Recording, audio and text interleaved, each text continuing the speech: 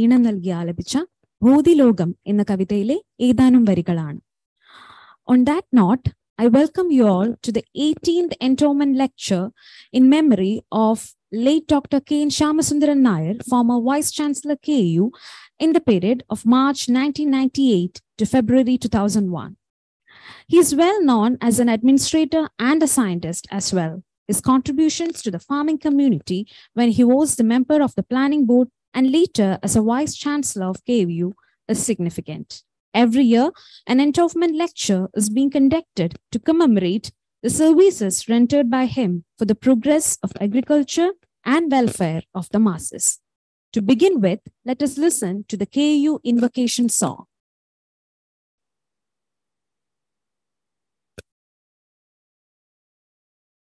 Please be seated.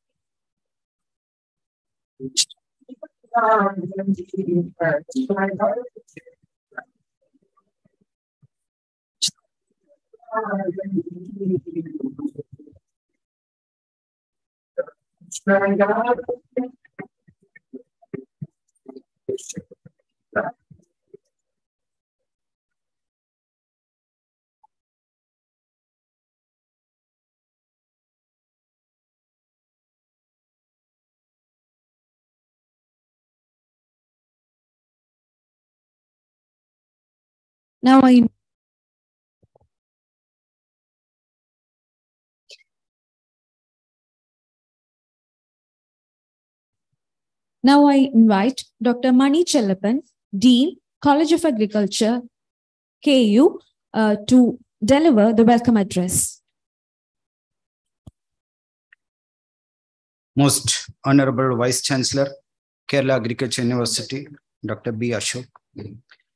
Distinguished guest of the day, Dr. V.P. Joy, IAS, Chairperson, Kerala Public Enterprises Selection Board and a former Chief Secretary, Government of Kerala.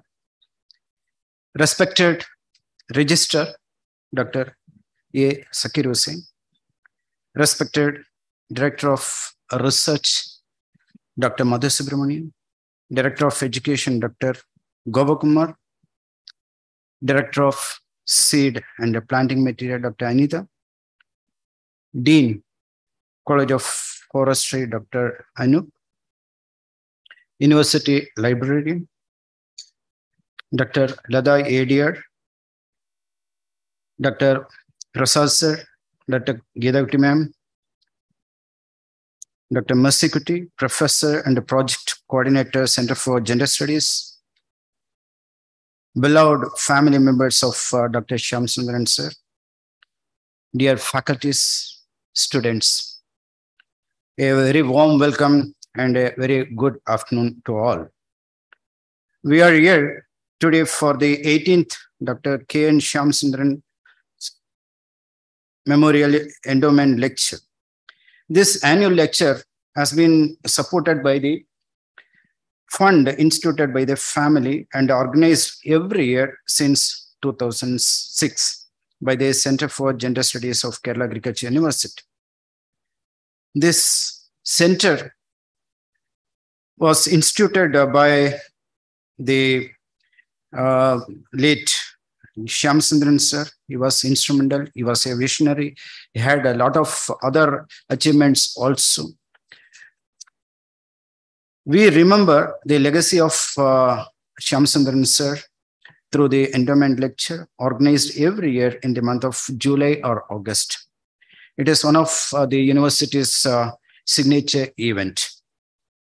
The first lecture was given in 2006, immediately after Sir's demise on 24th July.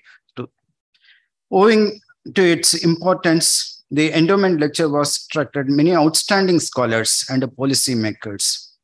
The eminent speakers for the 18th Shyamasundaran Sir's Memorial Endowment Lecture is Dr.V.P. Joy, IAS, and is a chairperson, Kerala Public Enterprises Selection Board and former Chief Secretary Government of Kerala.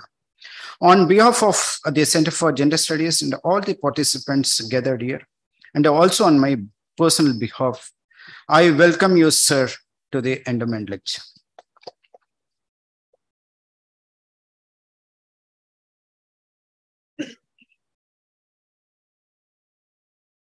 Our Honorable Vice Chancellor, Dr. B. Ashok, is the guiding force in organizing the Endowment Lecture. Right from the planning and implementation, sir has been monitoring and directing. On behalf of all the participants and on my personal behalf, I welcome you, sir, to the lecture. Our respected registrar, Dr. Zakir Hussain, is here to present the memento to our dignified speaker, Dr. V.P. Joy. Zakir sir is always been supporting us through all the productive endeavors of the university. I welcome sir to this function.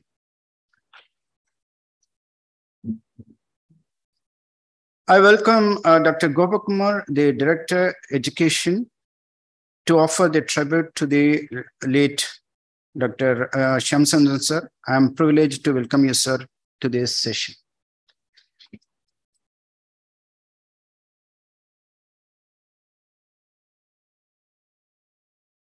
Dr. S. Madhu Subramanian is here. Sir is a very well-known biocontrol specialist. Sir is here to introduce the chief guest. I welcome you, sir, for this function.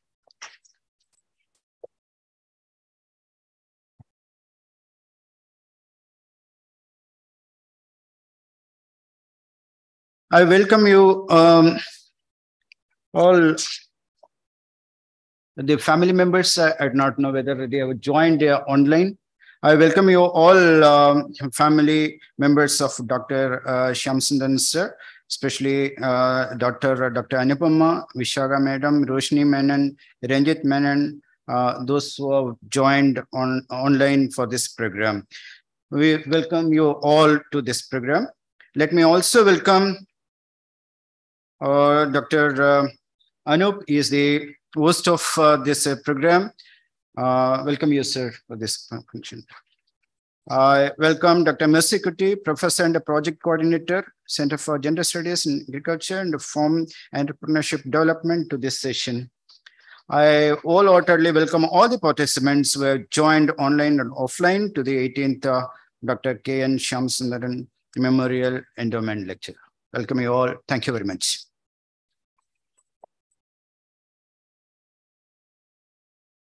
Thank you, sir.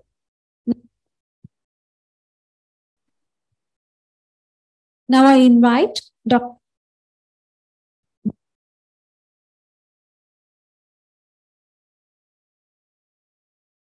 Excuse me, I did not hear the audio. Have I been called?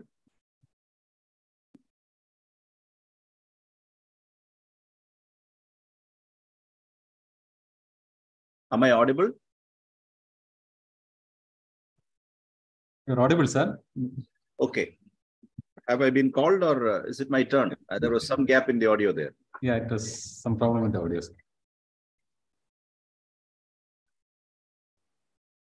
Let them rectify.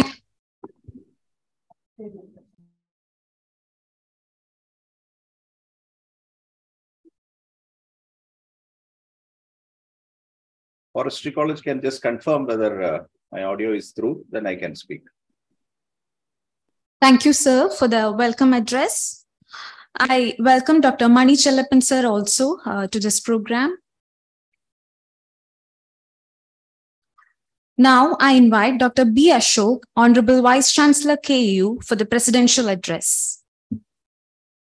Honorable Dr.V.P. Joy, my distinguished senior colleague in the service and now the chairman of the Public Enterprises Selection Board, distinguished colleagues in the dais, Dr. Mani Chellappan, Dr. Gopakumar, Dr. Madhu Subramanian, Registrar Dr. Zakir Hussain, and Dr. Mersikuti. Since we are a little behind schedule, I would cut out any lengthy intervention and make way for Dr. Joy's commemoration lecture, endowment lecture.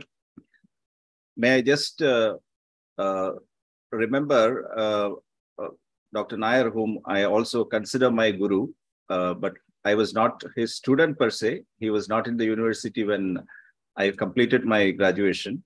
I think he started in '98 as Vice Chancellor in the university and served for 3 years or so.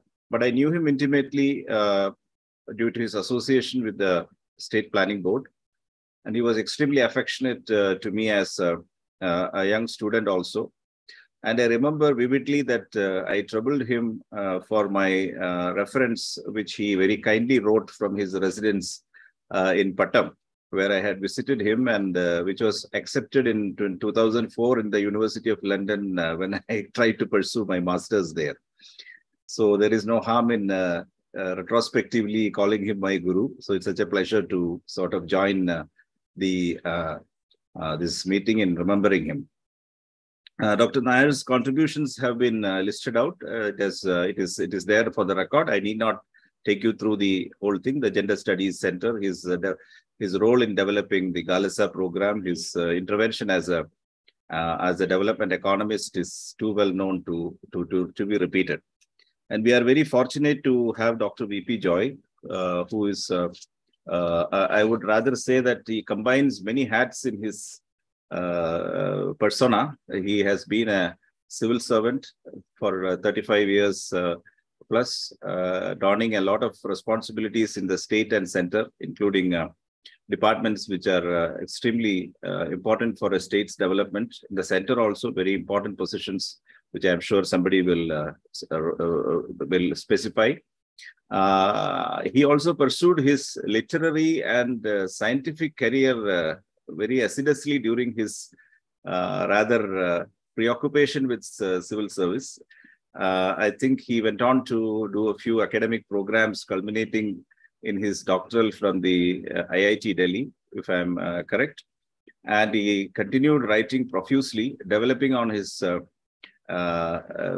student status as a budding poet. Even when he was a graduate student in CET, his reputation as a young poet preceded his reputation as a student of great excellence. And if I remember correctly, his score in GATE of the year which he appeared for it probably remains a record even now, or it remained so for. So he is a versatile person. I really I cannot remark about another individual. I've been fortunate to meet a lot of remarkable individuals, but somebody who deals with poetics, somebody who deals with philosophy. I'm sure he's a very good mathematician, without which he cannot be a very good electronics engineer.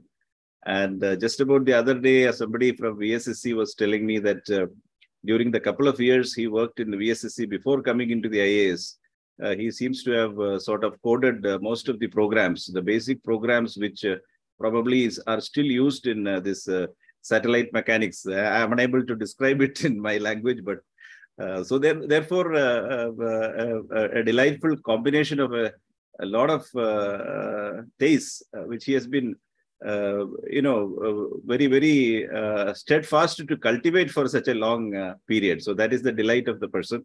So my personal welcome to Dr. V.P. Joy. It's such a delight that you could join. Now, just a remark about the theme also. I'm very curious to hear from Sri Joy on his lecture. Did we lose connection? I think we lost it. We don't know, but I think they lost it. They lost it.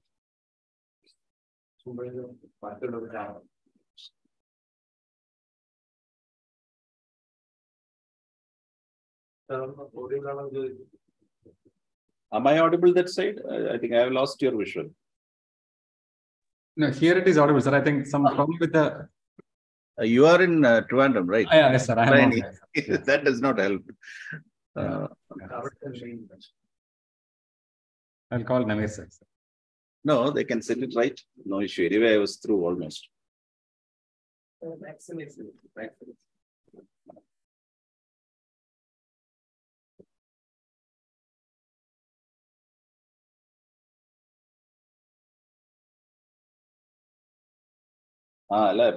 Sir, you can continue. It's audible now. Okay. I'll continue. So on the topic, I just want to say there is, in fact, this whether Kerala is developed adequately is a question which is discussed, and what it should do to develop more, etc., etc. In fact, we in public service also perceive that developing the state to its optimum pace of economic output is one of the tasks with the development administration.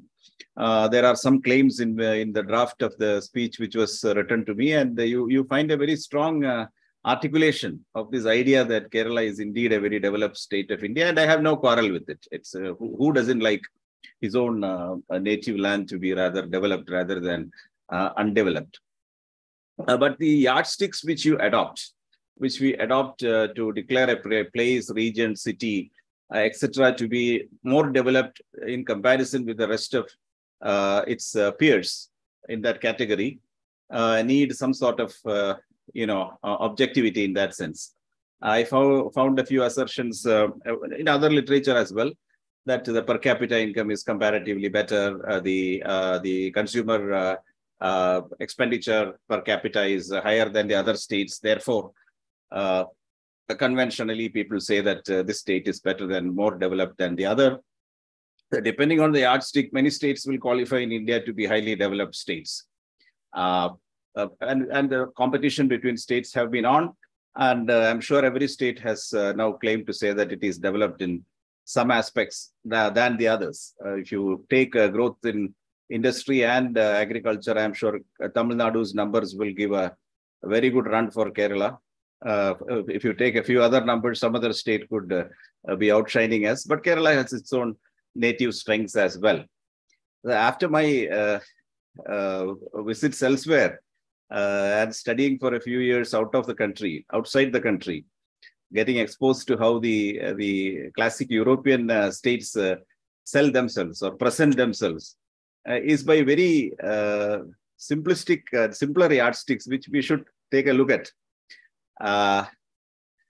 For example, once a professor there told me that it's very easy to see whether a place is developed or not, or a place is good to live.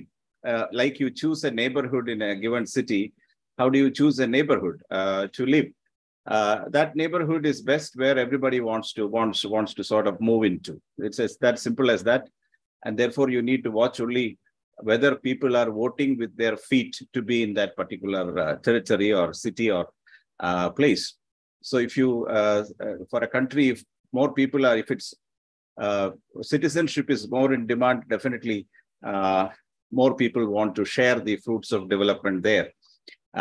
Similarly, cities which are accepting a lot of residents, new homes being built and people moving in, it is a sure short sign that, that area is holding promise. Particularly when people choose residence, they choose a better future for their kids. So they are choosing also better schools, better universities, better educational opportunity, and most importantly, lower taxes and lower costs of living. So one should see whether a place is competitive in that spirit. And I'll just also mention, probably to sort of introduce a countercurrent to your discussion, an interesting lecture which was once given by, I think, Professor Ricardo Kaufman, who used to be the finance minister for Venezuela. I had opportunity to receive his course once. And he said, very interestingly, that Ashok, the whole point is, you got to see whether a place is growing on its natural buoyancy. So he was of the opinion that one should not be measuring state intervention.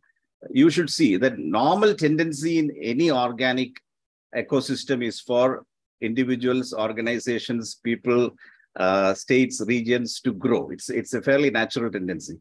So if you see a state like, he then mentioned, I'm talking about 2010 or so, if Bihar is or Jharkhand is less developed than it should be, you should analyze not what you should put to it, but what is stopping it. That's very important. It's important to understand why this tiger is not getting its prey. What is the cage? What is the cage which is holding it back?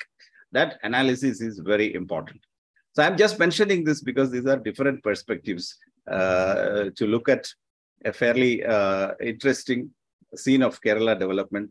One can really spend time looking at this. I'm so glad that Dr. Joy accepted our invitation and agreed to speak to us. I'll stop here and wish his lecture all the very best. Fantastic. Have a great evening. And I'm standing back to hear from him. I'll be here at this end. I'm once again very sorry that I could not really travel to Thrissur today. So have a wonderful evening. Thank you very much. Thank you, sir.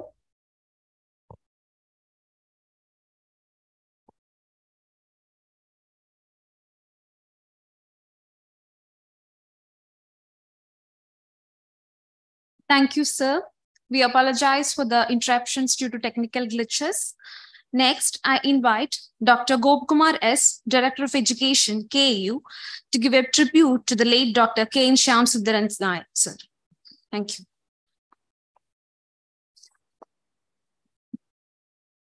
Thank you. A warm good afternoon to one and all. Honorable Vice Chancellor, the Chief Guest of the day, Dr.V.P. Joy, former Chief Secretary, Government of Kerala, Registrar, Dr. Zakir Hussain, Dean Forestry, Dr. Anup, Dean Forest, College of Agriculture, Vellanikkara, Dr. Mani, other Director of Research, Dr. Madhu Subramaniam, Coordinator, Dr. Mercikuti, my former teachers, Dr. Prasad and Dr. Gidakuti, and other respected colleagues and my dear students. Not taking time to mention other things, which I think I will be able to speak about the former Vice Chancellor during the course of my tribute. I'm straight away going, with your permission, straight away going to deliver the tribute to Dr. K.N. Shyamasundaran Nair. Dr. K.N. Shyamasundaran Nair was an outstanding agriculture scientist, eminent planning expert, and able administrator. His contributions to the progress of agriculture of the state will be remembered for long. His meritorious services as member of the State Planning Board of Kerala and as Vice Chancellor of Kerala Agriculture University are praiseworthy. Dr. Nair was born on 16th February 1936. As an exceptionally illustrious student of his times, he was committed to secure the degree of BSc Honours with high esteem from the Central College of Agriculture of the University of Delhi during 1956. After rendering 7 years of agriculture services elsewhere, he had undergone higher studies to obtain the postgraduate degree of Master of Science in Farm Management in 1965. Later on, his continued pursuit in agriculture enabled him to earn the Doctor of Philosophy degree in Agriculture Economics from the Indian Agriculture Research Institute, New Delhi in 1972. Thereafter, he served at the State Planning Board as Deputy Director and Chief of Agriculture between 73 and 1980. Subsequently, being appointed as the Agriculture Economist under the FAO program at Ethiopia, he served there during 1980 to 89. It was also to his credit that he could function as a renowned agriculture management expert in countries like Afghanistan, Bhutan, Nepal, and China. Besides, he was also identified as a distinguished fellow of the Center for Research on Sustainable Agriculture and Rural Development, Trivandrum, and MS Swaminathan Research Foundation in view to fulfill his desire to promote sustainable agriculture. Recognizing his abilities and managerial expertise, the government of Kerala inducted him as a member of the State Planning Board during June 1996. He also adored prominence as the most humane Vice Chancellor of the Kerala Agriculture University between March 1998 and February 2001. The most cordial atmosphere prevailing during this period prompted him to conduct the first ever convocation of this university. The Center for Gender Concerns in Agriculture was also established in the university with the long-term perspective to develop it as a national model for excellent academic pursuit. The university also played a very prominent guide role in the implementation of the People's Planning Program of the Government of Kerala during this period. After demitting the Vice Chancellorship, he served in the Kerala Commission on WTO and Agriculture as Vice Chairperson. The commission chaired by Professor MS Swaminathan was also able to identify and bring out the emerging consequences and impact of WTO agreements in Kerala agriculture. Dr. Nair was a person of sterling qualities with a lovable nature, always with a smiling face. He was kind and considerate to all and sundry. I would like to share a personal experience. In fact, I was not in the main campus.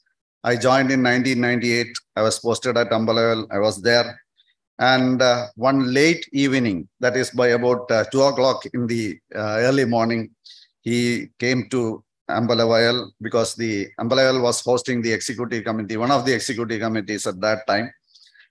And it was in 1988, and he came with a laptop, and the laptop was having a plug holder socket, which was not actually fitting into our conventional plug line and all. And he wanted an alternate socket, which was, sorry to say, not available at that point of time in Hon'ble. But he actually had a very smiling face. Because his laptop was down and he had very important documents to study at 2 o'clock in the morning. But still he put up a very cheerful face. And next morning, when I came to the office by about 7 o'clock, I was seeing him in a mundu and with a torthu mundu on his shoulder and walking through all the fields and all the next morning. So that was the kind of person Dr. Nair was. Always his inclination was to do selfless services, and he sincerely worked for the betterment of the deprived groups. This cardinal aspect of his character most often enabled to identify himself as the friend, philosopher, and guide of the subordinates wherever he served.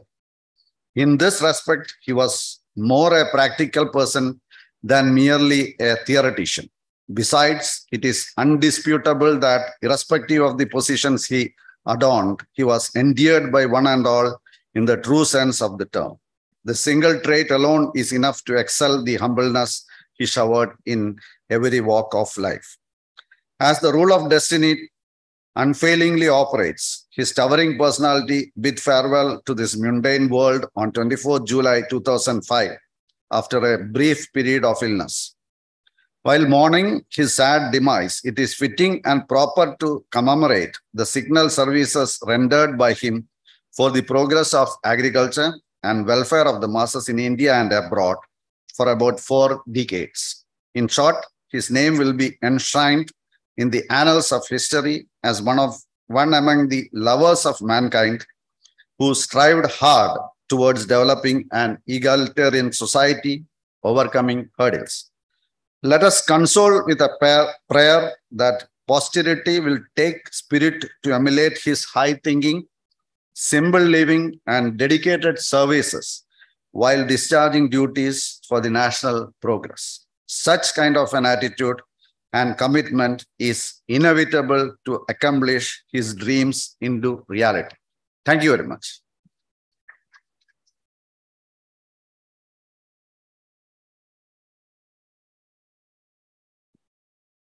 Thank you, sir, for sharing your memories. Now I invite Dr. Madhu Subramanian, sir, Director of Research, KAU, to introduce our chief guest, Dr. V.P. Joy, IAS.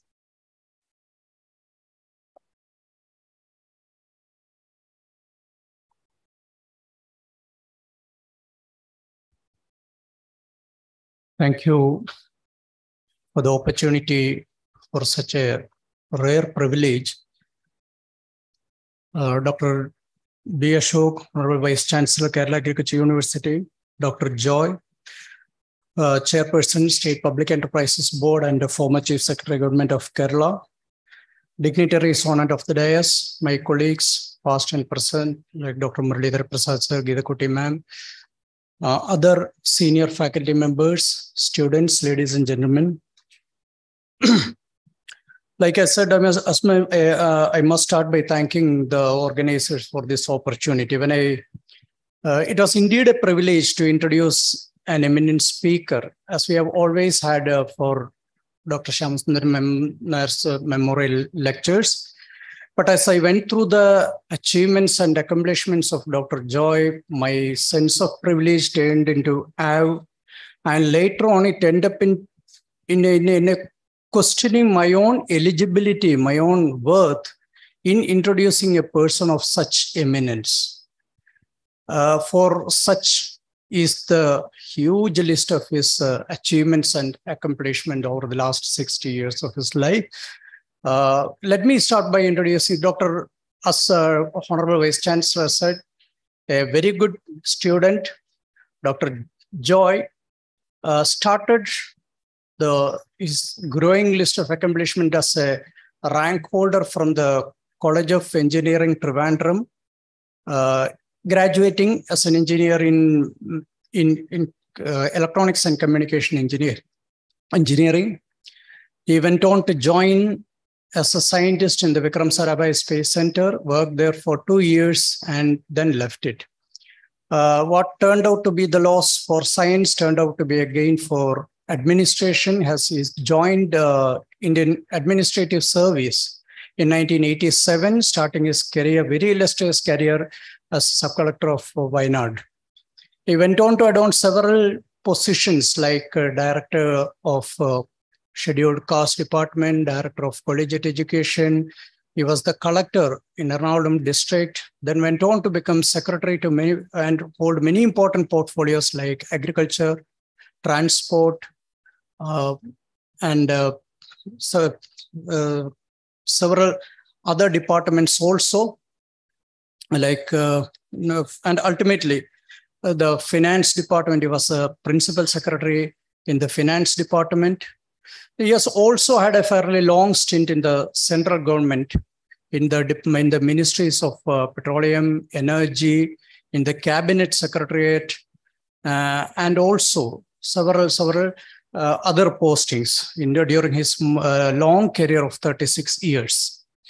Now, he has also held, during that period, he has also adorned directorship of more than 31 public enterprises, starting with NTPC, then going on to Konkan Railway, then KSEB. He was chairman of KSEB for a period. KSEB, Cochin Shipyard, the Damodar Valley Corporation, Cochin Metro, the Konkan Rail, KSRTC, and the last Water Metro, which was launched during his tenure, I think last year. So a growing list of nearly 31 public enterprises he had adorned as a director.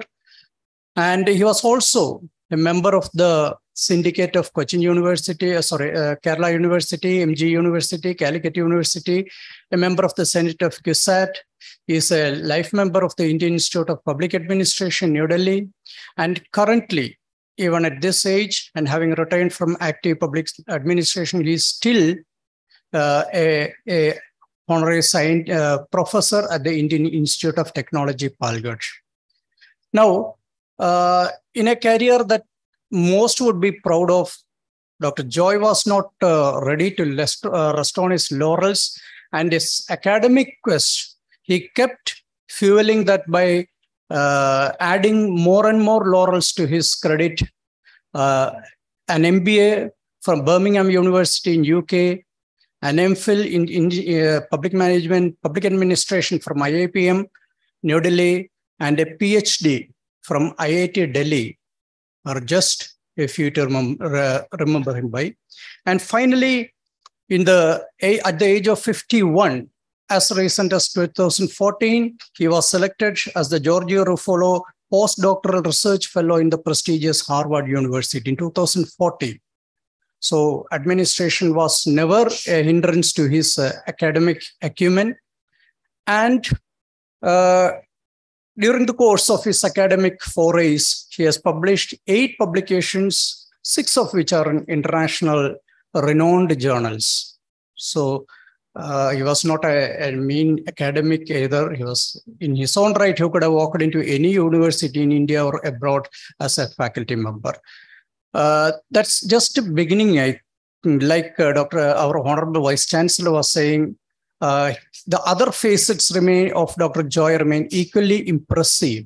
For example, he has a literature of acclaim, having published 3 English books, mostly of a reflective nature. He has published 2 novels, 14 collections of poems, which have won 6 awards, like the Mahakavi Ullur Award, the Edutachan Memorial Award, and the S.K. Pottekad Memorial Award.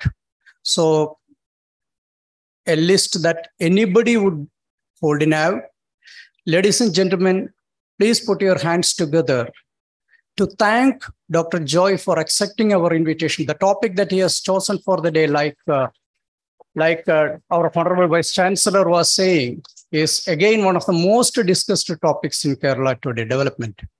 And he is one of the most eminent person to talk about it authoritatively, given his vast experience across the different developmental sectors in the state and his intimate knowledge about the same.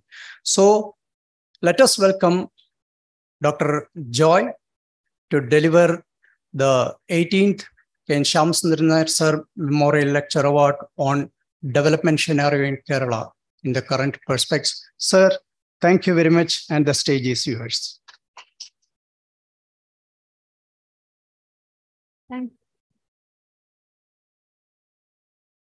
Thank you, sir.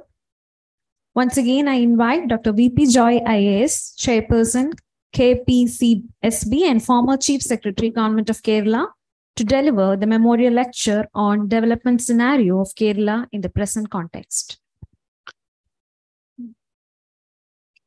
My brother officer in service and Vice Chancellor of Kerala Agriculture University, Dr. B. Ashok, who is presiding over this function, distinguished professors of the Kerala Agriculture University, Dr. S. Madhu Subramanian, Dr. S. Zakir Hussain, Dr. Mani Chellappan, Dr. Anup E.V., Dr. Gopakumar S., Dr. Mercykutti M.J., and all other distinguished persons assembled here on this commemorative lecture on our late Honorable Dr. K.N. Shyamasundaran Nair.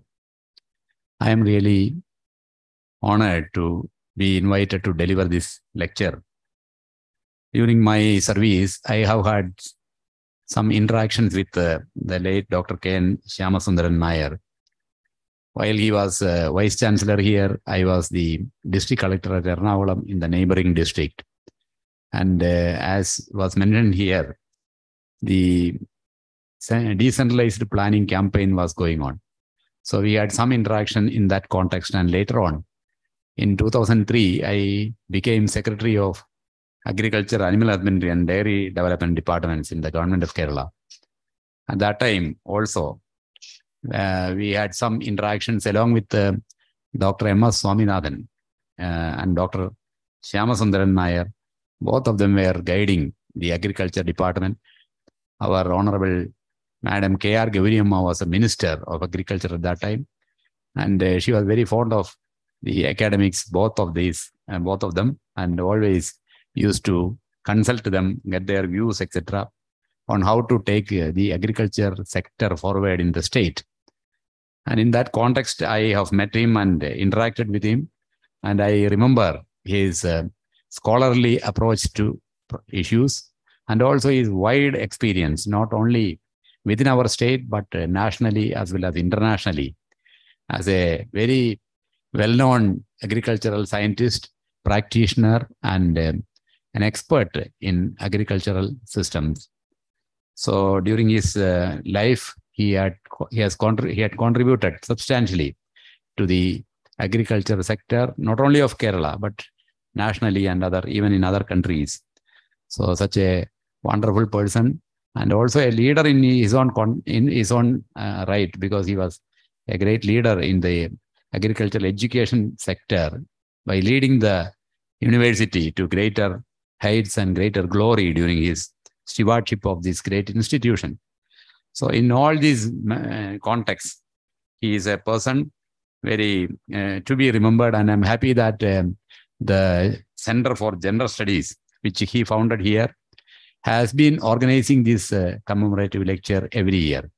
In July, the month in which his demise took place in 2005. And indeed, it is a pleasure to be here with you to discuss about Kerala's development scenario in the present context. It was mentioned by Dr. Ashok in the beginning that our state has carved out a unique niche in the development landscape, because it has traced its own path in the developmental progress. It's a unique path which has been highlighted by many institutions and several academics who are studying development as to what is the right direction in which a state must progress when it approaches a subject like development. Development is a subject which is which is very important for any state, any country, even for the entire world, because it has got a particular paradigm. Every development takes place in a paradigm context, in a paradigm. It has perhaps a philosophy behind it, and also every country moves forward through a specific pathway of development. So while a country tries to become more and more developed, the paradigm or the philosophy with which it is approaching that issue, as well as the direction in which it is progressing, these are very, very important, because after all, it is very important that direction is always more important than magnitude. You are all aware. Sometimes I speak to school children, ask what to distinguish between scalar and vector. They say scalar is having magnitude, vector is having on magnitude and direction. Very nice distinction. But what is more important, whether is it magnitude or direction that is more important? Another question is asked to them. Then they start thinking a little bit. Now, and of course, a person, suppose he comes to say this lecture in with different speeds, some by cycle, some by car, high speed or low speed. If the direction is correct, they will reach and attend the lecture. Whether they may be late if they are coming by a slower vehicle, that's all. But they will come here. But if somebody is traveling with very high speed but going in the opposite direction, he will never reach the destination. So that is the difference between direction and magnitude. So direction is definitely more important than magnitude. And therefore, even in the development context, the direction in which a country takes towards development is a very critical aspect, which requires a lot of planning and deliberation, etc. That way, Kerala took a definitely a specific direction, a different, unique direction in its development pathway. And we have achieved a lot, as was mentioned by Dr. Ashok. Today, we stand first in the state stands first in the Sustainable Development Index in the country for the last 4 years consecutively. This is a state with the least poverty. This has got a very glorious credentials in terms of literacy, or highest 100% literacy, or several health indicators, including life expectancy, infant mortality, and so in the health and educational sector, in the poverty alleviation sector, in environmental indicators, in several areas, we have got a great achievement at a national level, and many of these things have been noticed at international level as well. So the state has done well, I would like to say. But then this is not without challenges and problems. That also we are aware. The state has its own challenges while it deals with the development. And when it thinks of the future pathway, what is the direction in which it should go forward in tackling the current issues and challenges while trying to take an accelerated movement or path in its forward progress. These are the issues which confront development. And if you look at the world scenario, development, there is a kind of classical system in which many countries developed. The Western countries, the European countries, they focused on growth. So post-industrial revolution in the 18th and 19th centuries, these countries focused on economic growth. And this economic growth, and then with the help of the Industrial Revolution, they achieved very high per capita incomes. And then they took the stand that the trickle-down theory, whereby this progress, these fruits will be spread to the population. And they tried to achieve higher quality of life for the citizens. So that is a kind of mainstream approach to development which happened in the world in the past 2 centuries. Now, some other states, like countries like India, which became independent only 75 years ago. So we had to have a different kind of approach to development, because we did not have the time or initial capital support to take that route, take the sort of mainstream route. So we had different pathways were taken towards development to accelerate development. And that in that context, Kerala took a different pathway. Many theorists, many people, many scholars have challenged this mainstream philosophy also, whether development is merely economic growth, and basically how do we define, how do we look at development as a particular topic. Many a time development is defined as the pursuit of or employment or deployment of financial, then human, then living, non-living, all resources to achieve to satisfy the needs of the people, and also to achieve higher quality of life for the people. So this is a generic idea of development. How do we deploy all our resources at our command to achieve a higher level of life, quality of life for the people? How to satisfy the needs of the population?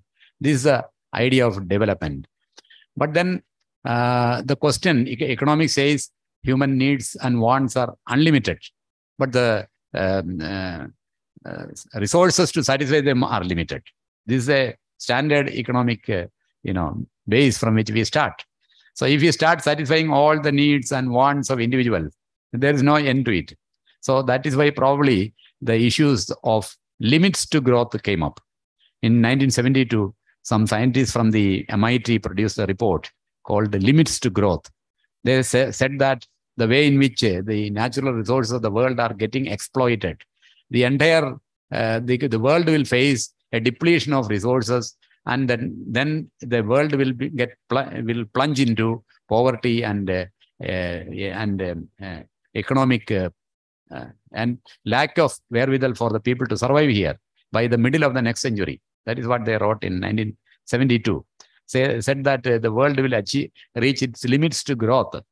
So confronted with this kind of scenario, where the traditional view of satisfying all the wants and needs and then exploiting the resources without any restriction will lead to a situation where we will be impoverished in the times to come. With that kind of modeling, which the scholars were able to do, then development was looked at a different perspective in the world. And this aspect, in the United Nations itself, they set up certain commission to look at this. And the G.H. Brundtland, who was a Norwegian, earlier Norwegian Prime Minister who chaired the commission, brought out the report in 1987. And in that report, they brought this idea of sustainable development. They brought a report called the Common Future. What is the common future for the humanity if this kind of pathway, this kind of route is taken forward, where we will reach? When they looked at it, they found that we need to redefine or have a different direction for achieving development, which they called sustainable development. And sustainable development was defined as a development which will satisfy or take into account the needs of the present generation without compromising on the ability of future generations to satisfy their needs. So while we try to satisfy the needs and wants of the present generation, we should not, like in the traditional classical economics parlance, that needs and wants will expand so much that there will be no resources for the future generation. That way, we should not exploit resources. What we should do is we should judiciously exploit or use the resources such that the future generations will be able to satisfy their needs also. This is what is called the intergenerational equity. So we need to provide for the intergenerational equity as well as the equity for the people in the same generation, both intragenerational equity as well as intergenerational equity are critical while we look at development, and therefore development must become sustainable. And then, of course, people thought of ways and means by which we can achieve sustainable development. So we need to have realistic wants and needs, and then we should ensure that these needs are satisfied for all the members of the humanity, all the people. And then the population of the world should be at sustainable levels, so that all the people in this world can be provided with the basic wants, basic needs. So this basic needs approach was taken up as a part of a sustainable development scenario. And from there, the ruthless exploitation of environment for increasing the production or for satisfying the needs of people, that was looked down upon or downplayed later on by that report. Now, this report came out in 1987, and in the last decade since the report came, some actions have taken place in that context, which were propelled by the challenges of climate change, which was highlighted later.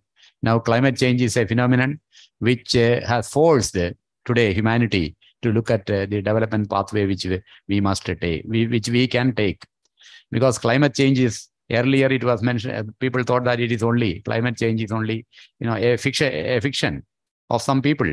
But today, the overwhelming scientific evidence have accumulated so much that climate change is a reality staring at us every day in terms of the changing weather patterns or excessive weather events, climate events, or rising temperatures, rising sea levels, and so many other such problems. So when climate change became a major issue, again, development was looked upon in a very different context. How do we attain sustainable development? Now, Kerala, as far as our state is concerned, so we, of course, a growth approach is very important. We are also looking at growth, how to increase and maximize the growth for the state. But at the same time, we are also looking at sustainable development indices. there are 17 goals for sustainable development, which we are pursuing. That's why I said in the beginning that we stand number 1 in the country in the achievement of the sustainable development goals in the last, during the last 4 years. So this sustainable development focuses on something apart from mere growth, economic growth. Sustainable development focuses on something called human development. So it is not economic growth alone that matters. It is not, per capita income that matters. Many a time per capita income does not have much significance, because if there is this inequality, if it is very high in a society, per capita income is just a figure which has no real meaning. The income may be concentrated in the hands of a few people, and if it is not available to the population at large, there is no point talking about per capita income alone. Now, when we talk of human development, it is a different thing. Human development in terms of the health indicators, the literacy, the educational aspects, and the quality of life for the people. What kind of quality of life is available for the people at large. So this human development was taken very seriously in our state some decades back, many decades back. And Kerala approached this human development issue by looking at, by taking up a reformist agenda. There are several reforms were done here. I mean, the most prominent was the land reforms, which Kerala pursued with great vigor during the 60s. Almost 50, 60 years ago, Kerala implemented the most comprehensive land reforms in the country. So along with the implementation of this kind of reformist agenda and the focus on human development, even before the term human development became popular, we pursued the various aspects of human development like health, education, etc. in the state. So human development was pursued in a very serious manner by the state, by the government, by various organizations here, so that we could achieve a very high level of indices of human development, of which I mentioned in the beginning that we stand at a very high pedestal today in that context. So that is a great achievement. So, so that is why Kerala presented a unique model, even for the scholars who are studying development, the experts who study development. Kerala presented a unique model. There are several models, several pathways, which different countries took in the development journey which they undertook. For example, the East Asian countries, the so-called East Asian tigers, they took a different path. They took a purely growth path, in the sense they took a growth-led investment path, and then tried to increase the income, national income or GDP of the country. And of course, during the 90s, that approach was very, very successful. But that at a very serious cost to the environment in those countries. So the environment in those countries deteriorated substantially because of that extreme push on growth without any restraints. So that is what they suffered. Perhaps Kerala did not take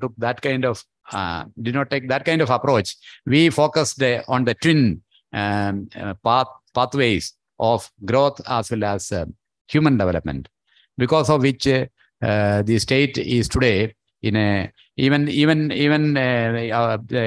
in per capita income in the state is also more than the national average. Not only that, the state is having better equity, better distribution of this income among the population. That is why in poverty, in multidimensional poverty index, Kerala today is a state with the least poverty. That is an indicator of the fact that we have been quite successful in distribution of income in a more equitable manner.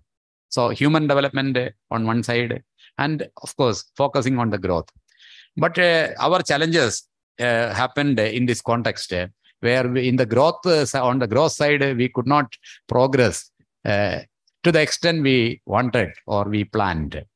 See, our productivity in agriculture or industry could not rise to the levels we would have wanted them to be. So the state achieved, even our GDP today is mostly substantially around 2/3 of our GDP is contributed by the services sector, not by agriculture or the industry. So again, it's a unique model where countries progress from agricultural development, then to industrial development, then to services-led growth. But we perhaps skipped one of these stages and directly leapfrogged into the services-led growth scenario. Now, that is why our industry and agriculture could not progress to the extent we wanted them to be. Now, today, when we stand at this particular level, the problem before us is what is it ahead for us in the today's world scenario. And today, the entire world it is concerned about the climate scenario and how to achieve a development without harming the environment. The entire European Union, they are trying to achieve climate neutrality. We also, our country has declared that climate neutrality is our objective, and Kerala state has also put the target that we will become a climate neutral state, carbon neutral state by 2040. So these kind of targets when we have put in that context, what kind of developmental approach we should take, what developmental paradigm should be most suitable for a state like ours. Here, when we look at it, now having achieved substantial levels of human development index, even comparable to that of developed countries, but with the per capita incomes of a very fraction, a small fraction of such developed countries, Kerala is definitely a miracle in this context. So by better equity, by better distribution of wealth, we have been able to achieve human development index compared to even some of the developed countries of the world.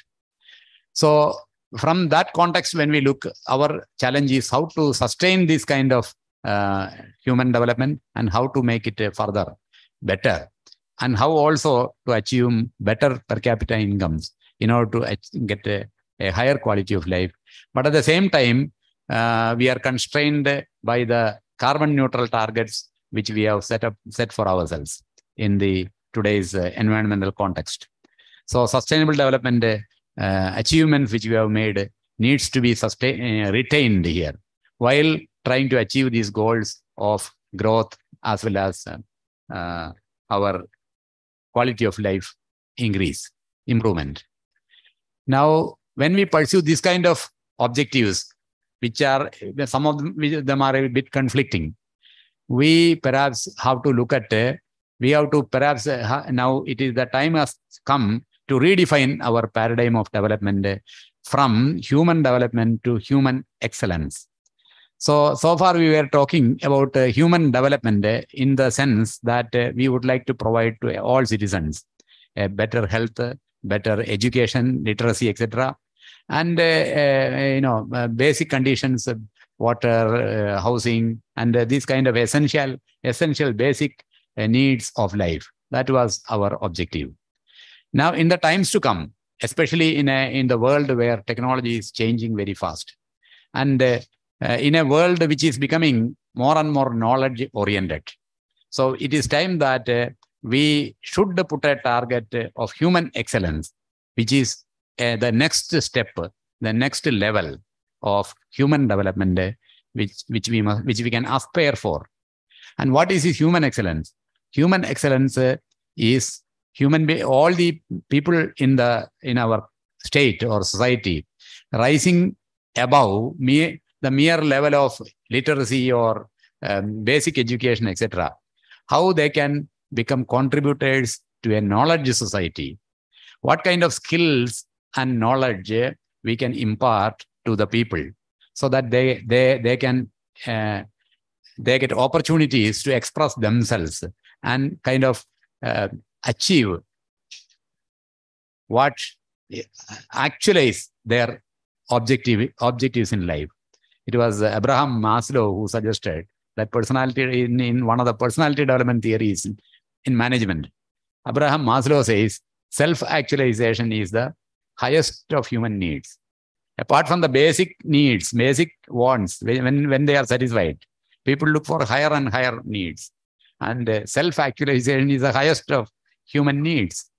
So if people are able to pursue that higher and higher levels of human needs, then they achieve excellence in life. And that human excellence is what we must look for. So in this context, see, many a time, as I said in the beginning, that traditionally countries were trying to achieve the mainstream idea of growth by economic growth, mere economic growth. But this idea is also under challenge. Many countries which pursued that kind of approach and tried to achieve higher income and more and more consumption without any limit. That kind of those countries which tried to take that path, now they also are having a rethink, just like the European Union, etc. Because of the reason that human happiness is not directly linked to economic prosperity only. So this is, now there are several theories of human happiness. I would not like to go and delve into such aspects in this short lecture. But it is a fact that human happiness is not determined by a single independent variable, like economic prosperity. Human happiness has got several other dimensions. So in the happiness index, there is a happiness index of the countries which is being published, in which our country achieved a rank of 126 out of 137 countries in the latest ranking. So in India, perhaps we have to look at how to improve this ranking. What kind of development paradigm, what kind of developmental thought, developmental pathway will lead us, our population, our people, to a higher level of happiness is a very important thing which we must think today. In this aspect, I would like to say that our state, Kerala, is slightly better off in this regard. Like there is a study which has come out recently about the happiness indices of various states in the country, in which Kerala stands fourth among the various states. Number one state is Himachal, then Maharashtra, then Odisha, then fourth is Kerala. So even happiness index also, we are somewhat at a higher level now. But of course, since our country is at 126, there's a huge scope for improvement in this regard. And this happiness, as I mentioned earlier, is not achieved by a single parameter, single variable of economic growth. So how to achieve human happiness? It a lot depends upon achievement of or pursuit of human excellence. So if you are able to pursue human excellence and define the parameters which make up human excellence, leading to self-actualization for individuals, which is not dependent only on economic prosperity or economic growth. So perhaps that will chart out a course for the state in future, which will be the right approach which we can try to achieve in the state in its developmental journey. So we need to make ourselves a knowledge society, and our economy has to be redefined and redirected or channelized into knowledge pathways. So this is what we are attempting now. So we are looking at the technologies, and it is not only technologies for wealth creation. It is very important that education as a human development or human excellence, when we look at it, it is not just technologies or knowledge for wealth creation only. It is education for human excellence. How to achieve, human self-actualization through education and knowledge.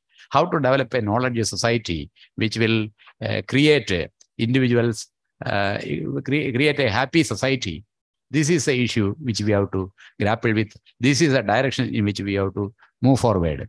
So for that purpose, of course, we have to look at the latest technologies, apply them in our various sectors to, of course, improve our economic growth.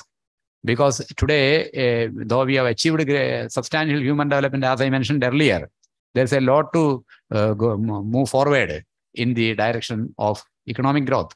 So therefore, say even in the agriculture sector, I find recently a book written by one of the scholars here about innovation in agriculture.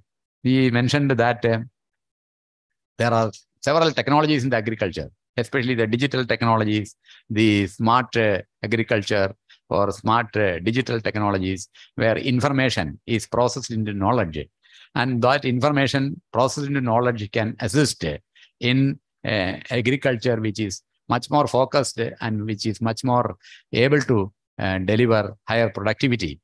So this kind of application of technology in every sector, agriculture or industry. In the industry, with the focus which we have taken now is how to generate more and more employment.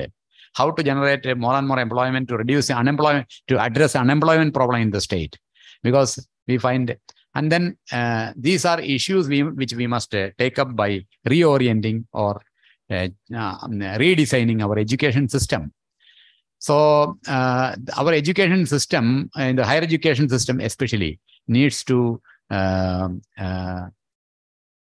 look at these aspects in the right perspective.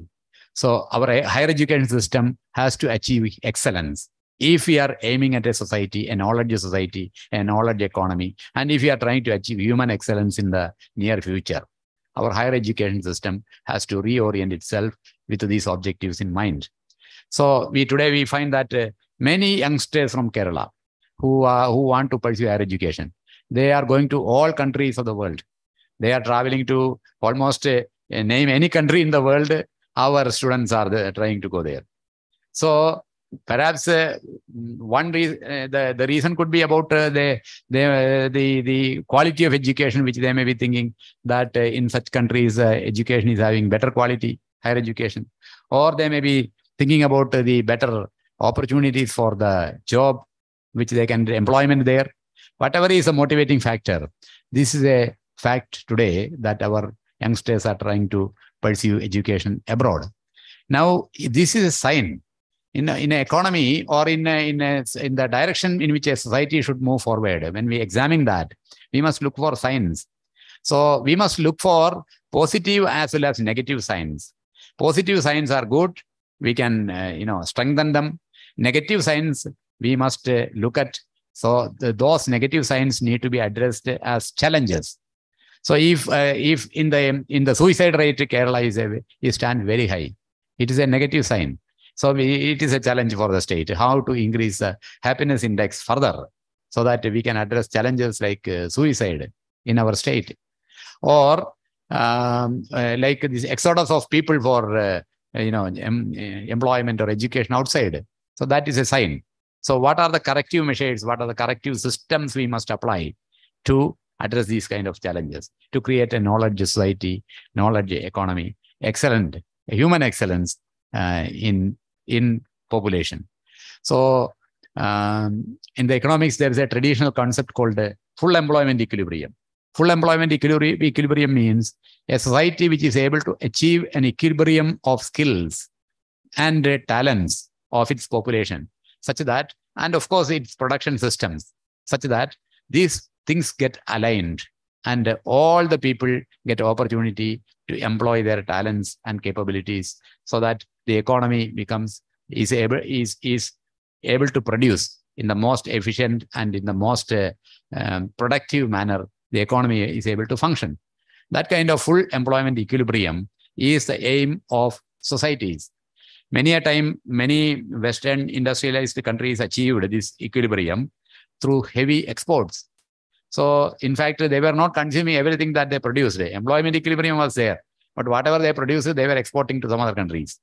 So today, export-led and many countries pursued even export-led growth as a conscious policy in their development pathway. For example, the East Asian economies, they grew up, including China. They pursued this export-led kind of economic growth concept. Now, today, the chances of doing such things, of course, it is there in the world trade, how to increase our involvement, how to increase our percentage. So these are issues we must look at, for which we must achieve more and more skills and become more on a higher level of knowledge economy. The cutting edge technologies, and whether it be information technology, digital technology, artificial intelligence, nanotechnologies, or some or biotechnologies, all these technologies are to be pursued, and the research and all in these areas need to be focused by the state. That is why Kerala has established several centers of excellence for addressing these research areas and emerge as a knowledge society in the near future. So, in conclusion, what I would like to suggest for our state's development paradigm is that the classical or the mainstream paradigm is no longer workable, practical in today's context. We cannot have a production-based, growth-based development paradigm, because the concept of development itself has undergone change in today's world. So the ideas of sustainable development, the ideas of human and development, etc., have taken root. And of course, looking back, we find that the pathway which Kerala has taken so far has not been so much in the wrong. We have perhaps been able to so far take advantage of our by equipping our human resources and utilizing their skills. Our people are able to work today in many countries of the world and contribute to their economy, at the same time contributing to the economy of the state also. So we have very good human capital here. Here our diaspora is having excellent skills. Many of them are coming back. So how to capitalize on these positive things, of positive achievements which you have made so far, and how to take them forward by redefining our direction to move in the path of knowledge society, and also to achieve human excellence, which is an objective much beyond the so-called human development. How to achieve the self-actualization needs of the individuals here, so that we create a society of happy individuals. In the happiness index, our state moves forward. So these are some of the directions or some of the salient features of the developmental paradigm which we can pursue in today's context. And I'm happy that this opportunity to deliberate and discuss on Kerala's development has been provided by the Agriculture University today, and in commemoration of the contributions of Dr. K.N. Shyamasundaran Nair. And I'm sure that this university, Agriculture University, which is a leading institution, which imparts, which is a knowledge leader in one of the key sectors of Kerala's economic activity, which is agriculture and related areas, allied areas, will deliberate on this developmental paradigm which the state has to pursue in the times to come, and will take necessary steps to aid and help the state in achieving its progress in the developmental scenario in the future. With these words, I remain. Thank you very much. Thank you, sir, for the informative lecture. Now I request Dr. A. Zakir Hussain, Registrar KAU, to come forward as to present a gift hamper as a token of gratitude and respect to the chief guest.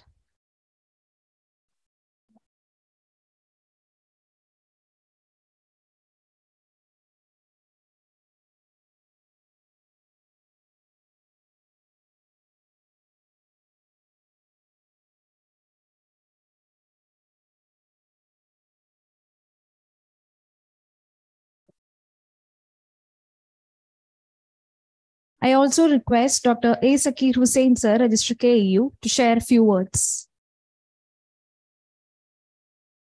Okay.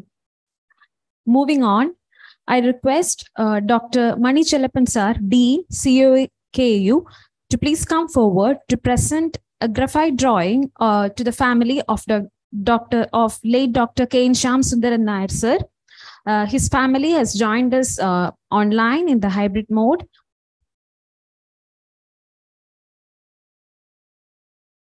Please, to unravel the graphite drawing and to present it to the audience and to the family of late Dr. K. Shyamasundaran Nair sir.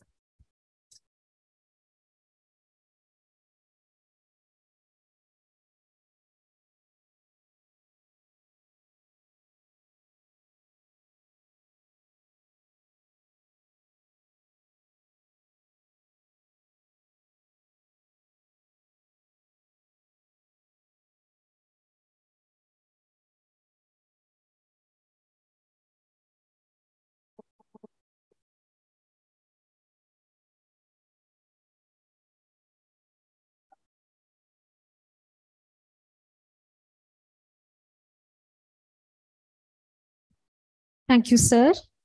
As we can see, the family of late Dr. K. Shyamasundaran Nair sir has joined us online. So I request his daughter, Dr. Anupama Nair, to speak a few words and share some memories with us.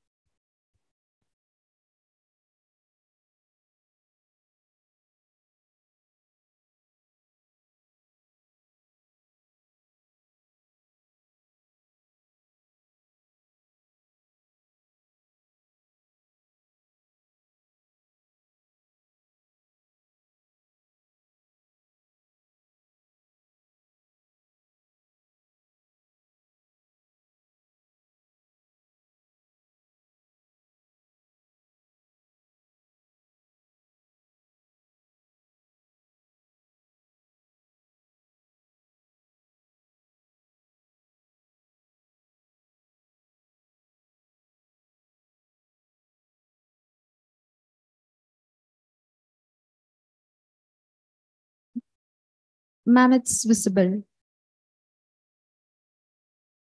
Ma'am, please, can you please unmute the video?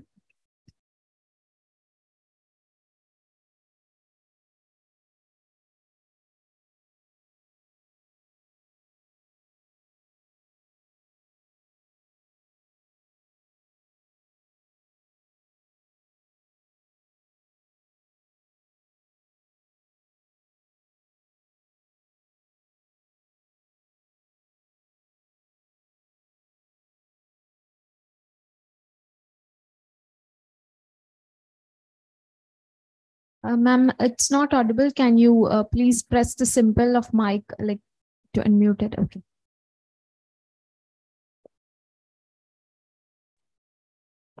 Thank you so much. I apologize for the technical difficulties there. I was on my phone and I was having some problems.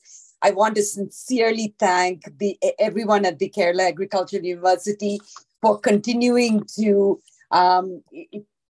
maintain this endowment lecture and give us an opportunity to remember our father. My brother, Rahul Nair, Dr. Rahul Nair, is also on the line today. And I know both of us and our extended family want to extend our grateful thanks to Dr.V.P. Joy for his amazing expansion on Kerala development and the context in which we need to look at not just the gross domestic product, but the actual self-worth and the advancement of the individual within the state. I know this was a cause very near to my father's heart, and I greatly appreciate your presence here today, sir, for your presentation. I want to thank Dr. Ashok, the Vice Chancellor, Dr. Mani Chellappan, Dr. Gopakumar, Dr. Hussain, all for your presence here today, as as well as the audience for your time and attention, and continuing to allow us to keep alive the work and the concerns that my father had. Thank you very much. Thank you for allowing us to participate. Thank you so much to everyone. Thank you, ma'am, for your words. And the graphite drawing, which we had presented and unraveled, was drawn by Reshma P., who is pursuing MSc Entomology in SV Agriculture College, Acharya Inchiranga Agriculture University, Tirupati, Andhra Pradesh. Beautiful. Thank you so much. It is beautiful and we will treasure it. Thank you.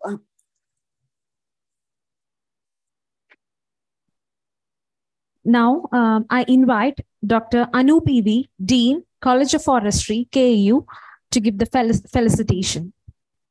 Good evening, everyone. I will not take much of your time. Already we are late.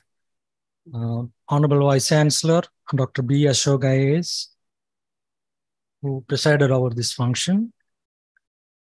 Dr. V.P. Joy, who is presently the chairperson of KPSCB and former Chief Secretary of our state.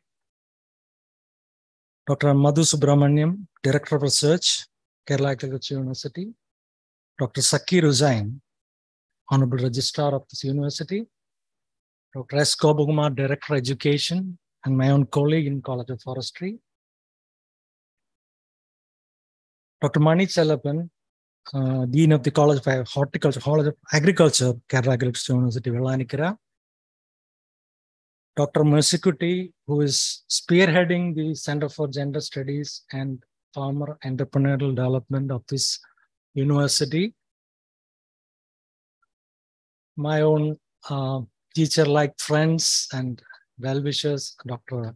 Gidakutti Madam, Dr. Mulita Prasad, our librarian, my colleagues, Dr. Anida, Dr. Lada, Dr. Anil Kuruvela, and all other faculty and students have gathered here to witness the 18th Shyamasundaran Nair, Shyamasundaran Nair Memorial Endowment Lecture, the 18th of its edition after it started. At the outset, let me thank the organizers for choosing this venue, which is the College of Forestry, which is under the Faculty of Forestry, which is one of the 3 faculties of Kerala Agriculture University. And secondly, I would like to thank the organizers for choosing the right person for the right job. The paradigm called, or paradigm of development, is everybody's hot topic. You have heard from the horse's mouth, the right person with this given right kind of expertise, qualifications, vast experience across several sectors. And we've been seeing him in the television all the time during the time when he was the Chief Secretary. He took us through a journey of development where we are right now, poised to become a knowledge society and trying to fill the, not just the developmental aspirations. He just mentioned that development in our context, or economic growth in our context, is not just development of the economy per se based on gross domestic product or GNP or per capita income. It is also a measure of gross national happiness. In fact, sir, I think you would have heard about this thing called Bhutan. It was the first country to use gross national happiness instead of GDP. Norway tried to, although it's not fully, perhaps economists won't agree with that. Yeah, the happiness do matter. You just said that we are 4th in terms of happiness in the country. I don't debate that, but correctly spoken, we have to transform ourselves looking at the exodus that is happening from this state to all across the world. And given that we were focusing more on service sector than on production sector, and now we are at crossroads as far as economics is concerned, or the economy at large is concerned.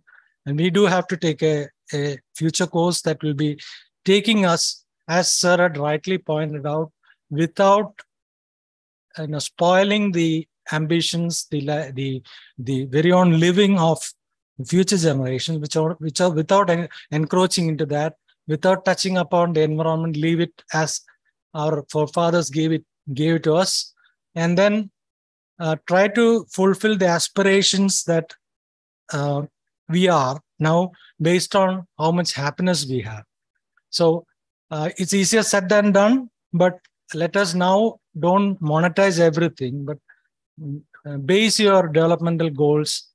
Of course, there is this circular economy, bioeconomy, everything that the FAO has been talking about from the experience of the European Union, from their context. But as far as our countries, it's not just talk that is enough. We have to do a lot more for our future generations, at least. I'm stopping because of the positive time. I thank you once again. Have a nice day. Thank you, sir. To conclude, I invite Dr. Mercikuti MJ, Professor and Project Coordinator, Center for Gender Studies, College of Agriculture, KAU, to deliver the vote of thanks.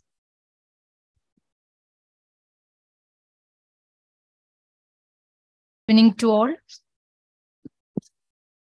Honorable Vice Chancellor, Dr. B. Ashok, sir, distinguished guest of honor, Dr. V.P. Joy, sir, dignitaries on and off the dais, respected family members of Dr. K.N.S. Nair, sir, faculty members, and my dear students.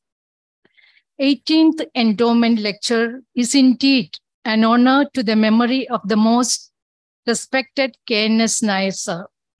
Entire KU fraternity has joined to pay respect to the great visionary and outstanding agricultural scientist with humane approach. It is my privilege to place of record the heartfelt appreciation to all who have made this endowment lecture a memorable one. On behalf of Kerala Agriculture University, I would like to express our sincere appreciation to our distinguished keynote speaker, Dr. V.P. Joy, IAS, Chairperson, KPESB, and former Chief Secretary, Kerala State Government. His scholarly insights on the much debated topic have been both enlightening, thought-provoking, generating new ideas and perspectives on this critical subject. We are truly grateful for the time and effort that you have invested in sharing your invaluable wisdom and expertise with us. Your contribution has been inspiration to all of us, and we are honored to have this opportunity to benefit from your knowledge and experience. Thank you, sir, for sharing your time and wisdom. I place on record our heartfelt thanks to our Honorable Vice Chancellor, Dr. B. Ashok, sir, for presiding and addressing this event despite his hectic schedule.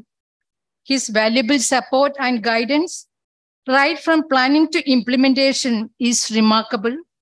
Thank you, sir, for leading us from the front as always. I also take this opportunity to thank the beloved family members of Dr. K.N.S. Nair, sir, his doctor, Dr. Anupama ma'am, his son, Dr. Rahul Nair, and other members being online with us today. And it was a great privilege to have our registrar, Dr. Saki Hussain, sir, to present our token of respect and appreciation to the chief guest. I express my sincere thanks for his valuable contribution to this event. Your presence has indeed made this occasion even more memorable and motivating. Thank you, sir.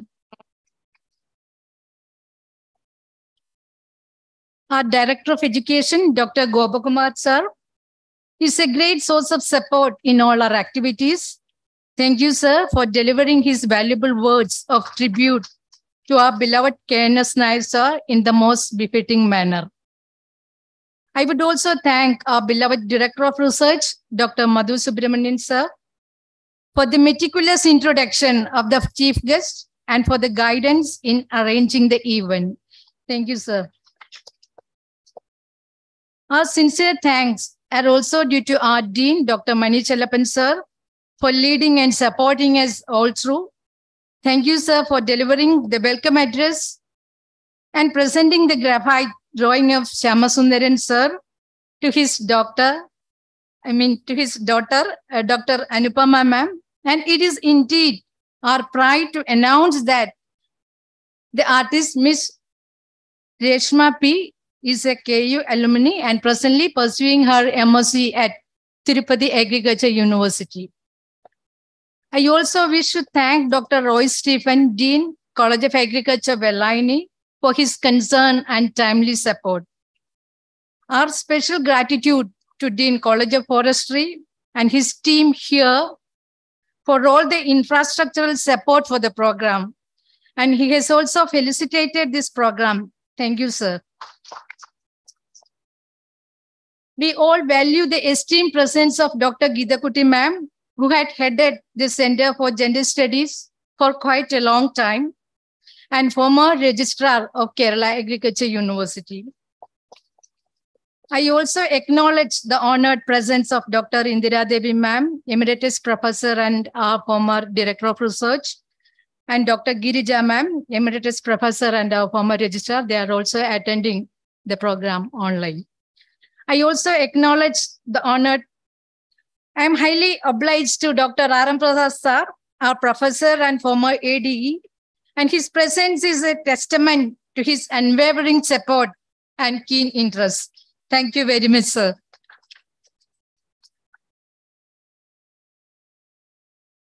And we are grateful to all the dignitaries here who have graced the occasion with their presence. They include directors, associate directors, and faculty members and other staff, and all our dear students.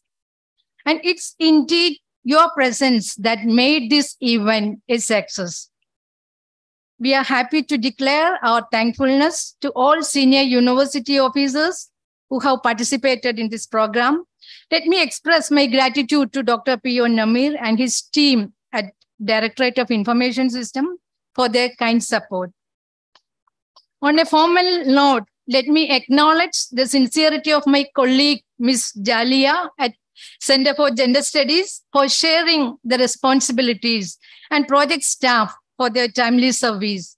Support from Department of Agriculture Extension, especially my HOD, Dr. Binu P. Boni ma'am, and Professor Dr. Jayasri Krishnankuti ma'am, and other faculty members at Department of Agriculture Economics, Dr. Prema, Dr. Anil Kurivala, and other members. And their support is gratefully accepted. And also thanking our comparing team, Ms. Shilpa Karad and Ms. Navita. I profusely thank all the faculty members, staff, and students who have attended either online or offline mode. Once again, thank you one and all. Thank you. Thank you, ma'am. To wind up the program, I request everybody to please stand up for the national anthem.